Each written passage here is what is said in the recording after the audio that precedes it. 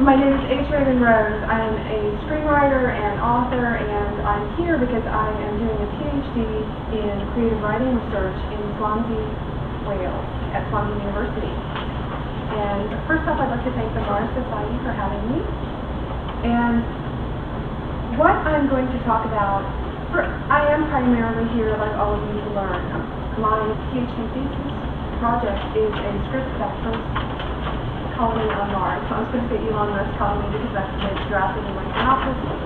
So I'm here to learn, but at the same time I have some sort of insider information about the intersection of depth psychology and humanity and the purpose of fiction to change people's minds. And I do mean that literally. So, most of you are probably familiar with Abraham Maslow's hierarchy of needs. Do you mind giving a show of hands to say if you are or aren't? So everybody, good, good, good, good. So he says that we're innately curious, that humans are curious. But apparently there are a couple... Yes, I can. I know, I'm soft-spoken. I'm from Appalachia, so I have a soft voice. So Maslow says that we're innately curious, and that is certainly a good enough reason on my part to go to Mars. But also, I believe that colonization of Mars as well as other planets serves other needs, and those include basic core physiological needs, whether it's for humanity now, humanity in 1,000 years, or humanity when and if the sun may explode. That's a basic physiological need to have, Kaku says that we should have a backup plan. But I also believe there's another reason to go to Mars, and that is self-actualization, which is at the very top of that hierarchy of needs pyramid. Mars is close. It's possibly incredibly dangerous, highly expensive, maybe formidable, and a hard-to-sell venture. I'm sure each of you has actually met people who do not understand your obsession, interest, love of colonizing the red planet. I meet people all the time who are just astounded. And then they talk about the problems that we're facing here on Earth and that we shouldn't spend resources in this way. And I actually disagree completely. I think that I agree with my big hero of blessed memory, Ray Bradbury. I think we should be on the moon right now and heading off to Mars ASAP. So how can we change other people's minds? And people don't want to... when people usually have a fixed opinion, they actually aren't really interested in having an open mind. People have ideas, and they like them.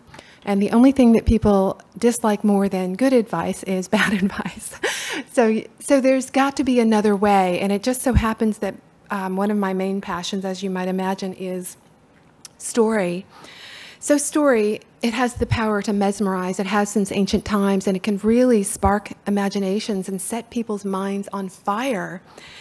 And that's really what it's going to take to get humanity beyond the moon and stars and to a new planet Earth, a new Earth, really, on Mars. So Carl Sagan said, as you might know, must know if you're here, Pulitzer Prize-winning author of Cosmos, he said that Mars has become a kind of mythic arena onto which we project our earthly hopes and fears. We have been looking at Mars for a very long time. This is mostly something to just sort of, in case something I'm saying isn't interesting, you can just look at this.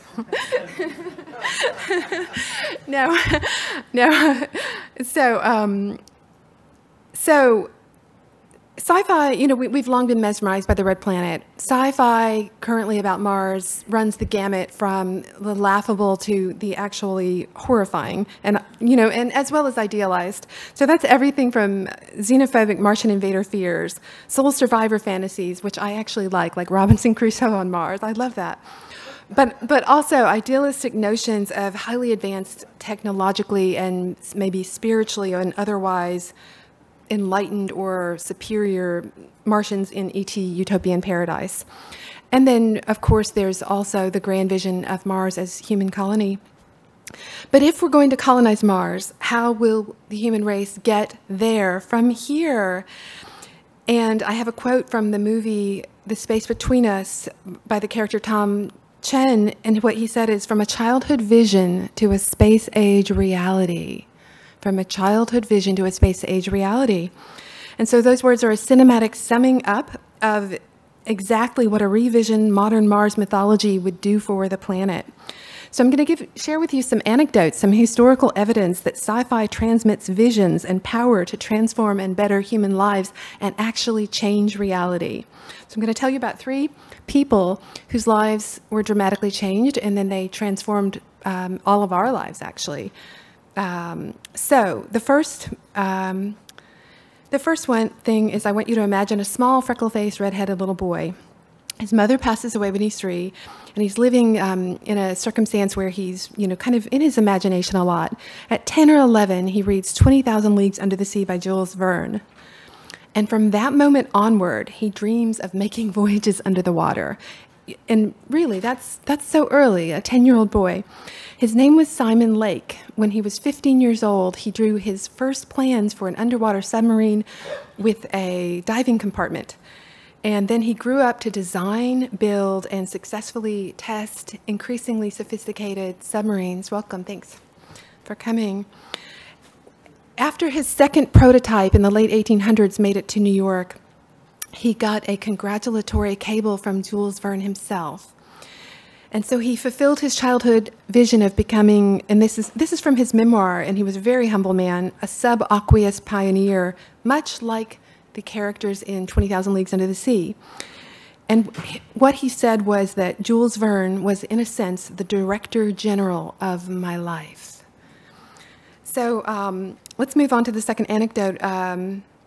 This one is also really fun, and well, you'll see. We'll see if it's wildly inspiring for you. It is for myself.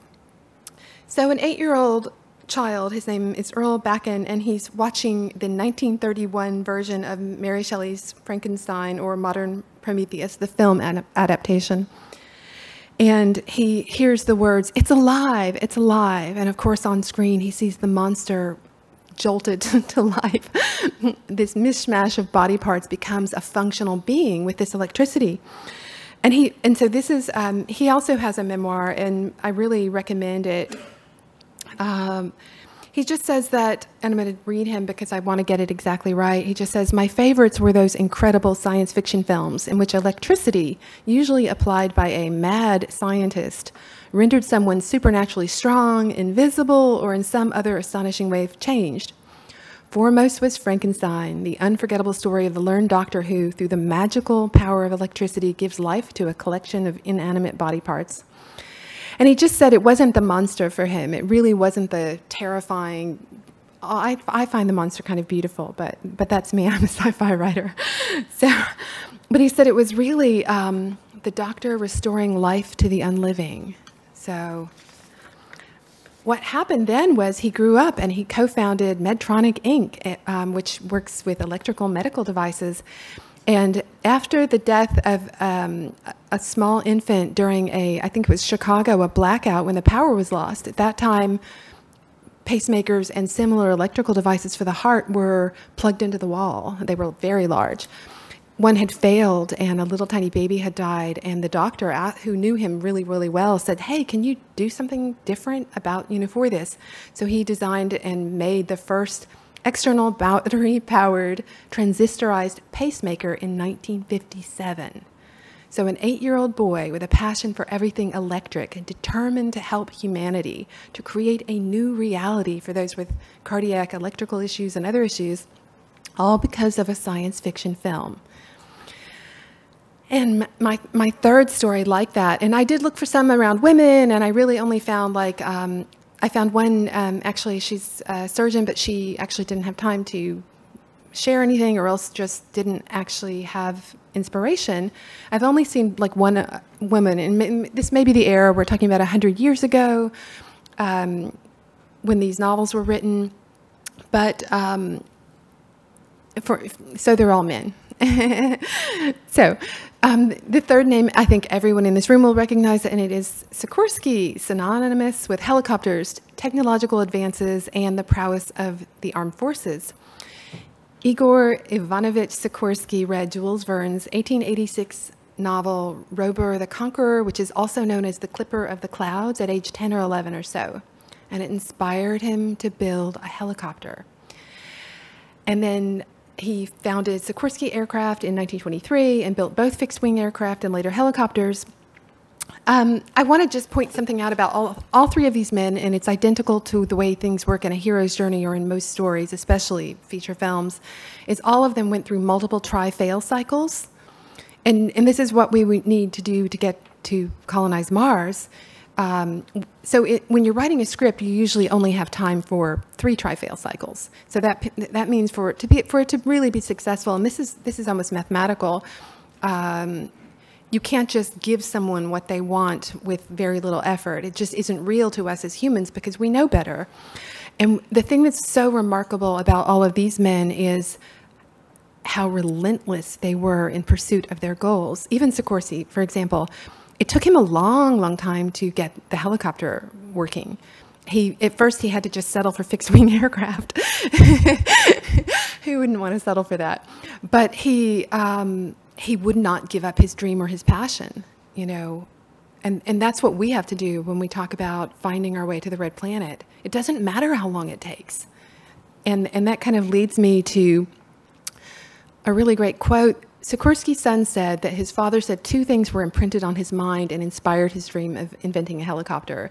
And the first was the helicopter-like vehicle in the Clipper of the Clouds. He just couldn't stop thinking about that vehicle. And the second thing was a Jules Verne quote. Now, he doesn't have it exact, so I'm gonna read it to you the way he remembered it, and then I'm gonna tell you the way it was. And it doesn't really matter if we get quotes right, because you're gonna hear the exact inspiration that led this little boy, 10 or 11, to grow up to become this person who gave this tremendous gift to humanity.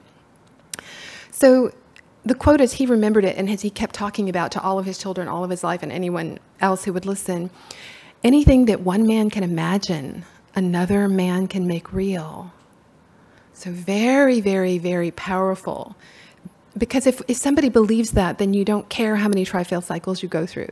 You just refine your approach, get better technology, well, where there's a will, there's a way. But so the actual quote is from Jules Verne's book, The Steam House, and it's all that is within the limits of possibility may and shall be accomplished, which is also a really great quote. It means that if you have a good reason to believe that something is logical, and it's within the limits of possibility, then it's doable. So science fiction is possibility thinking plus directed imagination and inventiveness. And that process is also alchemical in a neurologic sense in that it changes minds. So think about this again. Several preteen boys, all of them, who assume the power to rewrite reality because of a science fiction story, whether film or book. So how do stories have this strange power to spark imagination and then lead to this directed action or invention? Has anybody here seen the 1990 film Total Recall, the original? Thank God. A lot of people. I know it's campy and I know it's risque in moments, but that's an amusing film. So the thing is, you will probably all remember that Douglas Quaid started having these dreams about Mars, and he couldn't forget them, and he soon began to not be able to totally distinguish between fantasy and reality, what was real, and who was he, and where had he been. And he actually went to go get a virtual Mars vacation implant, and he opts for the spy add-on. And it turns out, we won't go into the plot any further, but it turns out it blows his cover. So what is super cool about this is it's very similar for humans. Some research I've been looking at this year, Pascual, Leone et al., they did fMRI, so functional magnetic resonance imaging, of study participants either playing notes on the piano or imagining doing so, and they found brain changes of statistical relevance for both of those groups.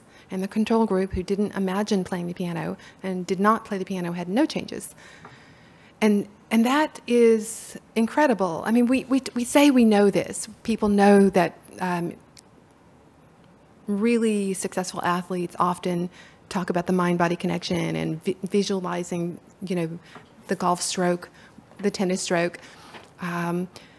But on some level, we don't really believe it. And the way that I know this is because most of us do not spend time each day visualizing our goals. We just don't. And if we did, it would increase what we want to achieve, the ease of achieving that. But so well-created content in any genre, I think of it as an experiential portal for a narrative consumer, a story portal where a content consumer enters a liminal space, and that's similar to a dream state. And one thing that happens for people when they watch movies in particular, but a lot of people when they read books or consume other content, including games, is the part of the mind that judges whether something is real or not goes into sort of a hibernation because it allows suspension. And it's actually the mark also, most everyone in here knows, especially if you've written any type of fiction, the mark of good fiction is the reader's ability to suspend disbelief. So this interesting to understand that also, we can't leave out Aristotle. Everyone knows that there's an emotional element. The truth is humans are very complex whole beings. 3 minutes. Okay. So I do just want to say that well-created content in any genre creates an experiential portal for a narrative consumer.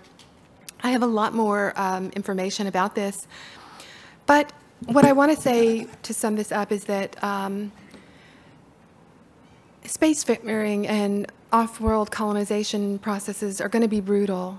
Making Mars comfortable is going to take heroic efforts, massive money, much sacrifice, many, many years, and it might just be that it costs many lives. And I believe that that is what the debt, the admission price of that, of getting that ticket punched, and I believe it's worth it. So I'm going to leave you with the words of Joseph Campbell, who said, "A hero, properly, is one who gives his life to something greater than himself." So consumer content to promote the mission of Mars Enlightenment Path has the power and potential to anticipate and influence humanity's future. Homo sapiens must enter a brave new space colonization world. We need to terraform and green Mars. And topical, popular culture content, everything from film and television to games and books, are going to play a crucial role in cultivating the collective human conscious and unconscious in Jungian terms, and thus develop this dedication to red planet colonization that we need to have spread throughout humanity and the US and globally. So to close, Gary Oldman's character said this in The Space Between Us, which is a film about a boy who grows up on Mars and a young girl on Earth. He says, and the rest is, well, it's not history, it's just the beginning. So I'd like to thank the Mars Society, Swansea University, NASA Jet Propulsion Lab, SpaceX, Dr. Alan Bilton, Professor DJ Britton, and lastly, Ray Bradbury of blessed memory. Also, this video is super cool. That's from the Yosemite channel, which I did get permission, Barry Chall Films on YouTube, and that's the Milky Way, A Journey Through the Sky.